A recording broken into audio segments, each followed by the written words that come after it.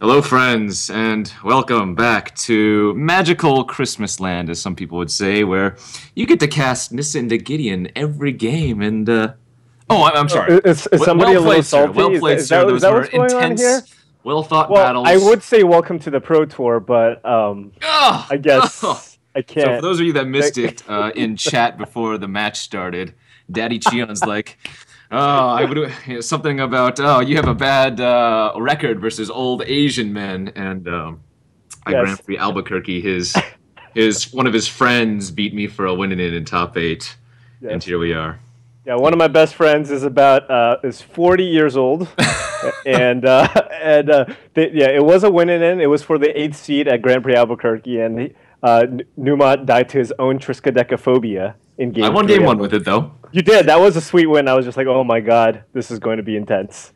But anyways, yeah, I know that you had Ruinous Path in your deck. So every time I just jammed my Planeswalker, I was just like, well, I really hope you don't play it. And every time you just played like the least effective spell I could imagine. I'm assuming your hand was just terrible, but Game one, I drew a lot of bricks. Game two, you knew what happened, but yeah, you kept the lander. I mean, I kept the five lander, but it did have those two Planeswalkers, so I felt like I had to keep. pretty good curve, pretty good curve. Yeah. In general, who do you think that matchup favors? Well, I talked to Luis, and I actually talked to some of the Pantheon guys, and I don't think the deck actually performed very well at the Pro Tour. And according to the face-to-face guys that I talked with, the green white deck is the real deal. I mean, it won the Pro Tour. Steve Rubin just completely crushed the top eight. Just 3-1ing or better in every round. And I got to play some games with it, and it's pretty awesome. It's very resilient. Spot removal is just not very good against you. Yep. You have all these creatures that just go ahead, kill it. It doesn't matter. Then you have all your planeswalkers that generate a bunch of tokens, and then on top of that, when I play against a green black deck, as long as you don't languish every single turn, like you can't actually deal with the Westvale Abbey.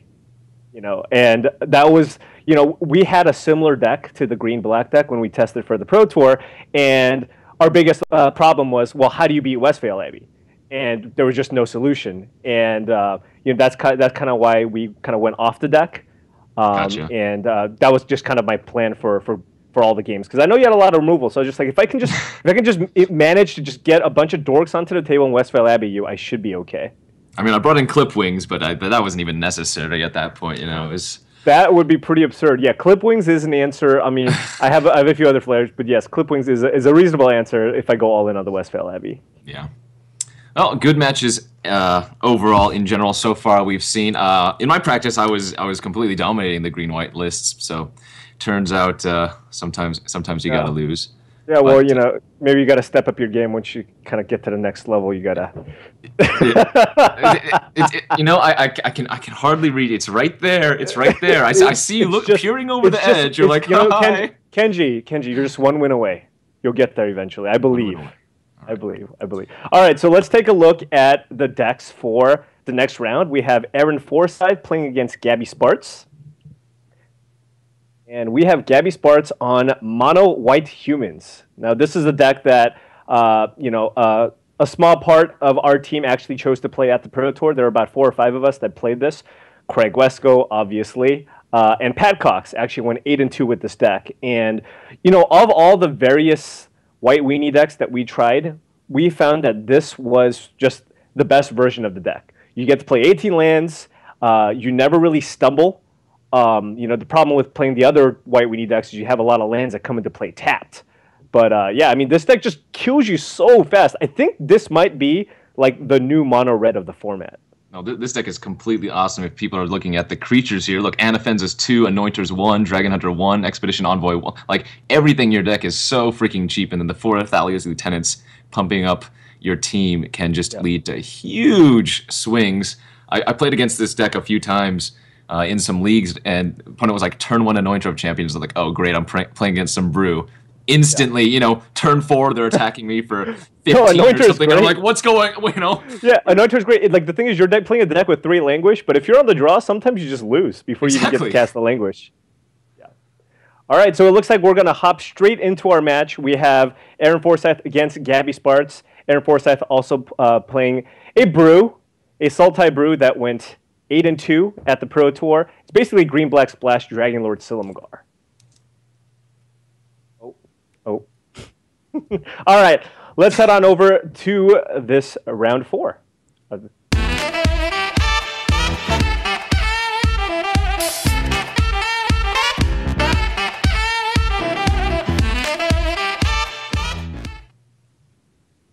Here we are, friends, for the 4th round here of the Community Super League. We have Aaron Forsythe versus Gabby Spartz. Aaron on the bottom with Sultai mid-range. I know you guys didn't get a chance to look at his hand. And Gabby on top with the mono white humans. Look at these hands, Paul. Yeah, I mean, this is just an excellent example of just what the White Weenie deck does. If you have 2 planes in your opening hand, almost all your hands are going to look exactly the same. It's just all 1-drops, all beaters. But the thing is, you can also go over the top. You have Griff Spoon, you have Always Watching, you have Thali's Lieutenant. You just have so many ways to pump up your team, which is kind of what makes this deck so great. I mean, this deck has some weaknesses, a lot of sweepers, but it doesn't look like Aaron Forsythe's main deck configuration has too many of those. Yeah, Aaron's hand is unfortunate, very, very unfortunate. He's going to need to mulligan this for sure. His only land in hand is a Blighted Fend, which cannot currently produce the colors he needs. Gabby's got a great start. She has a turn 1-drop into potentially, a turn 3 Kithian flip, transform. So yeah. I mean, I'm looking at this main deck, and there are a few Languish's main deck, but I mean, this at least game 1, I feel like the White Weenie deck is likely favored here. Maybe after sideboard, things change a little bit. We'll have to see if... Aaron on the mulligan to 5/5/5 got mono lands. I think that's a Quagmire that he probably... Were you spamming 5 or something? What's going on here? I might have done that to you, but then you said sneep. Both you were yeah, like... I did snap keep. It was a sneep. Just letting you know. Anyways. Did you like it when I attacked you with my plants? Oh, I loved it. I loved it. Well, you got to send a message sometimes. So, message was delivered. So what do you think about Aaron's hand here? I think Aaron is probably a 95% favorite over Gabby's like 15% to win. Oh, well, the 3rd Evolving Wilds, that might swing the game, though. Right? He can cast his Dragon Lord Silumgar now. That is pretty good. I think this Blighted Fen is also going to do some major work for Aaron. Should he ever be able to cast it? Or I mean, it's going to do work. I don't know. Yeah. So, I mean, Gabby just, once again, I mean, the thing is, if you look at Gabby's hand, she doesn't even have any of, like, kind of the Anthem effects in her hand. Mm-hmm. She doesn't have the Always Watching. She doesn't have the Thali's Lieutenant. Those are kind of the cards that allow you to go, get these explosive starts. But, I mean, against Aaron's start, like, you could win with a ham sandwich. It doesn't really matter. Plenty of people have won with ham sandwiches before. Looks like Gabby's going to opt to go for the the Griff Spoon. I'll buy you a pizza if you eat a ham sandwich right now. We can. Jeez. Maybe some. I'm good with having people order pizzas for me at my house. I'm trying to, after this last Pro Tour, I'm trying to trim down a little bit. So we're gonna keep the mukbanging to a minimum. Okay. How about like a meatloaf then? Because a meatloaf, like just pure protein. Yeah. Sure, that should be okay. That's what Gabby is currently turning Aaron into with her draw. Ugh. Yeah. So I mean. Looks like, Gabby drew a couple of lands, which is generally really bad. You don't really want to draw 4 lands in this deck. That's why it's got 18. But, I mean, Aaron's got absolutely nothing here. So, yeah, at this point, I don't think anything he can draw to get out of this. I remember Aaron saying that he had the good version of the green-black deck when we were drafting these decks, by the way. Yeah, I think he chose the sweetest version, which I can give him. Like... you are playing, like I said, when we did have a Jund Delirium deck with Goblin Dark Dweller, Traverse the Ovenwall, etc. And this seems to be kind of very similar to that, except it's choosing to play blue for Dragon Lord Silumgar. That's the only blue card in the deck. Oh, Gabby's so unlucky. When she casts this Knight of the White Orchid, she's not going to be able to get a land with it. Yeah, I mean, that is pretty unreal. And she drew Declaration, there's no creatures on the board. Oh, well, she can Declaration the Dragon Hunter and get 2 clues. Oh, that's value. Right? Yeah. If she wasn't just killing Aaron on turn 4 you think she's going to go for it? It's a bold move, so I'm not sure. All right, well, I think Gabby's not going to play this night because she wants to play around Languish. Although it doesn't matter because there's a Gideon in play. Yes, that's true. Yeah. Llanowar wastes a good choice for Aaron on the. I think he wants to cast a double green spell next turn. Should he draw one? He should, just to send a message. All right, another land. The only thing Aaron's going to be traversing here is his sideboard as we probably go to game 2. Yeah, these matches are going pretty fast. I mean, it's probably not going to be as fast as the last match, but still. I was waiting for it. I was waiting for it. All right, traverse the Uvenwald for an island. Got to get a little bit extra camera time, after all. You know, they do say that island is the best card in Magic. I mean, I'm a big fan of islands, so. Aaron should just build a moat. Wow. Opted not to do so. And Gabby takes the first game in swimming colors. You know, that's very reminiscent of a previous match that I was a part of, actually. Yeah. I mean, that was just a total beating. I mean, that wasn't, Aaron really didn't get to showcase what his deck's trying to do. So, let's see what happens after sideboard. Pulling up Aaron's sideboard here. What do you think he's going to be looking to bring in here? Well, I can barely see the cards, but it looks like we have a lot of removal spells. I see Deadweight. I don't think he's bringing in Virulent Plague. Oh, man, he has Seasons Past in the sideboard. I guess I could be looking at the deck list, too. I don't think Seasons Past is coming in here, but I think it's just going to be mono removal. It looks like they have, so there's 3 Languishes, a Flaying Tendrils, which is okay on the play. It's actually not even that great on the draw, just especially because with all the Anthem effects. Yeah, that should be scary. Yeah, he doesn't actually have too much. I mean, he's got a Deadweight and a Flaying Tendrils, and that's about it. And an Ultimate Price. He's not really bringing in a whole. Like, he's bringing in a Conclave Naturalists. So, you would think that, when you're trying to prepare against White Weenie deck, you would have more options in the sideboard for the matchup. But I mean, we don't really see a real match there. I like how we always go to what would the deck that just lost bring in, or what would the deck that probably has a bad matchup here bring in. Gabby just has the same deck. I mean, I don't even know exactly. Like, she probably just doesn't even need the sideboard. She has 3 Gideons in the sideboard. Yeah, I could see doing that because people tend to bring in more sweepers, but Aaron didn't really have additional sweepers. He just had those 3. I guess he had the Flaying Tendrils, but I guess Gabby could bring in the Gideons along with the 19th Planes and take out some random ones. Yeah. All right, here we are for game 2, guys, between Aaron Forsythe and Gabby Spartz. Aaron's on the play. His hand is much better. He actually has things to do. He can do stuff. Yeah, and in fact, Gabby's hand is looking quite poor in comparison to her last hand. Another 1-drop, so that's pretty good. Not bad here. Not bad, certainly. Yeah, it looks like Gabby's going to just try to flood the board, flip the Gossip Monger end of turn, and then kind of reevaluate after, depending on what Aaron does here. Looks like Gabby did bring in those Gideons. I would assume an extra land as well. There is a land in the sideboard of that deck. Right. Well, you're playing 18 lands, and when you're bringing in a bunch of 4-drops, you can't really play 18 lands and 3 Gideons after the sideboard. Or I guess you could, but you'd be a maniac. All right. Aaron, I do like that. Vigilance. I do like Ultimate Price because obviously, like you can use it on a Grisboon creature, but I like saving the Ruinous Path because Aaron has to be mindful that Gabby could bring in Gideon Ally of Zendikar out of the sideboard. Definitely. Looks like Gabby's probably just going to bounce off the Sylvan Advocate here with the Town Gossip Monger. Transform Marino. Representing the pump spell here. What's he got? Giant Growth? That's in the format, right? Epic Confrontation? Ooh. That'd be sweet. But that's uncastable, Paul. Jeez, Kenji 1, Paul 0. Oh, well, yeah, you got me. Yes. Wait, wouldn't it just be you tying it up because... I already heard it. Oh, right. Okay. Mark it down, chat. Do you like the Lieutenant here or going with the Declaration this early? Well, if Gabby goes for the Lieutenant, she can swing for 6, I guess?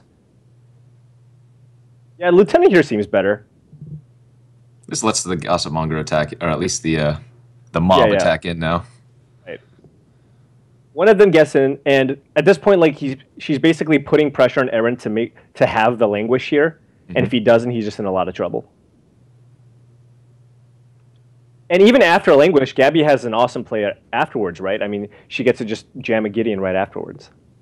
So in this matchup, would you prefer to keep Gideon a creature and just keep producing threats and attacking with it, or would you immediately Anthem? I probably wouldn't look to Anthem. You probably want to, I mean, a lot of times it just kind of depends on the board. But, yeah, I mean, obviously Ruinous Path is a thing, but, like obviously if Aaron just like plays a Languish here, she's just going to start pumping out tokens. Mm-hmm. But I do like once you are in a good position I like plussing it, then trying to Anthem, because then you can still start making tokens out of it. All right. Notably, Aaron has 3 card types in his graveyard. He does that traverse the oval wall in his hand, so Delirium ever closer. In fact, if he just casts the Ruinous Path, he'll be able to full value the traverse. Yeah, I wonder what's like the let me take a look here. Let's try to figure out what's the best creature to get. I'm going Kalitas. Kalitas? Yeah, I think so. Yeah. It looked like he boarded out.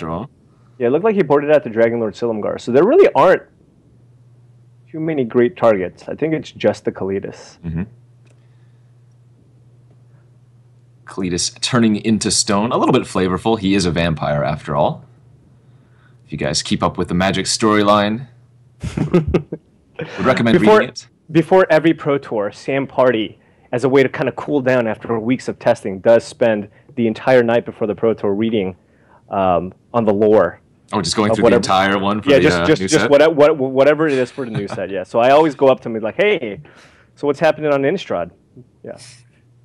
So yeah, I do like this Ruinous Path play. I mean, obviously, there's a risk that Gabby just plays a Gideon here, but Aaron wants to put something on the board and use his mana in the most efficient manner. So this allows him to actually go search for a creature, and it looks like he's getting a Den Protector.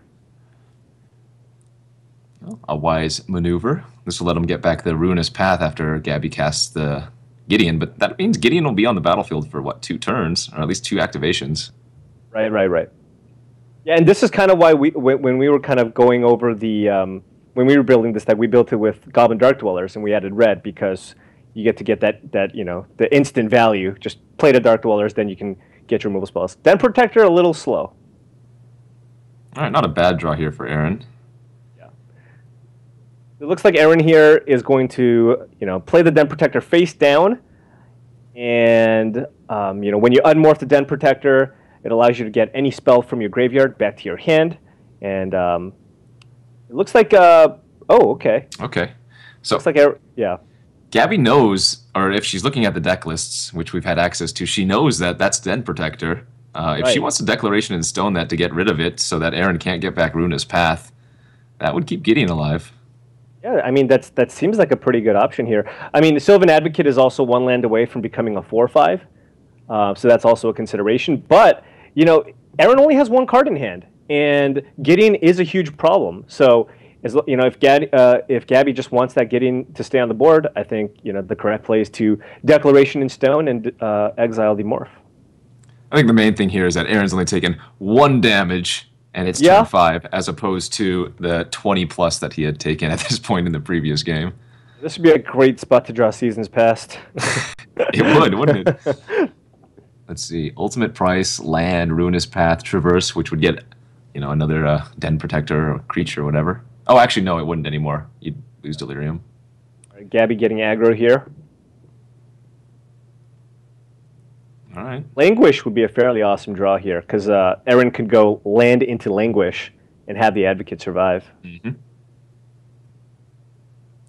All right. Full value, Knight of the White Orchid. Do you think Gabby just drops her entire hand here? Like, sandbagging a Thraben Inspector doesn't seem like it does a whole lot. Oh, no, I think she wants to just get it down. Then she can use the clue and have a little bit more mana next turn. Right. And, even if Aaron has Languish, Aaron can't kill Gideon. Yeah, not this turn. Although I don't like the Sylvan Advocates can't attack very well currently. Yeah, and the Death Touch, the Hissing Quagmire also can't attack because of the first strike from the Knight of the White Orchid. So I think I would just cash into Clue here. Yep. And just see what I draw. You still can make the same exact plays with no change in mana to use the Hissing Right. Quagmire, which can activate into a 2/2 Death Touch for a black, green, and a colorless. Double Sylvan Advocate's pretty good. Of course, Aaron has 6 lands now, so all of his land creatures are going to get +2/+2. Yeah, I think I would cash into Clue here. Big reason being you might draw just another copy of Ruinous Path, and you really do need to deal with that Gideon. Because once the Gideon gets off the table, Aaron isn't actually looking that bad. Mm-hmm. He's going to have 2 Sylvan Advocates. I guess he has a 6 land, so the Hissing Quagmire is actually a 4/4. Right. But base level, it's a 2/2. Yeah. As a Gabby's just like, I call. Snap call. Show me what you're working with. And actually, this is not too good for Aaron. He can kill the Knight and the 2/2 or the Lieutenant by itself. This is actually a decent block because even if Aaron had an ultimate price, Gabby would still be getting rid of a Sylvan Advocate here. Because even if he ultimate priced the biggest creature on the board, which is a 3/3 Lieutenant, there's still going to be 5 power to kill the Advocate. So many PogChamps. So many PogChamps in chat right now. I still like this. That's just a snap quad block. It's just like, yep. Show me what you got. Yeah, show me what you're working with. Well, even if Aaron had, an ultimate price, Gabby would still be killing it? Yeah. Yes. I ran the numbers, don't worry. I was grounded for 3 years. I had a lot of time to run some numbers during that time. Is that how you draw lands? Keeping a 2-lander? Yeah, well, first of all, like keeping 2 landers and not drawing a 3rd land, that's something that I recommend you not to do. But I'm saying, you did the math. If you do the math, will I draw my 3rd land? No. You just should have just known. Oh. Right. Yeah. Okay. Now that that's clear. Right, so right. what is Aaron getting here? Traverse was actually a pretty good draw off the clue. Yeah, for sure. Allows him to cast out everything else. I mean, again, I would have just gotten Kalidas like the last time. Well, maybe he gets another Den Protector. Yeah, with Gabby empty-handed, that would make sense. And Gabby's deck, what is our Declaration? The only removal spells? Or I guess yeah. It's playing 4 declarations, and if you look at Aaron's deck, it does have a ton of creatures. So I think it is correct to keep in all the removal.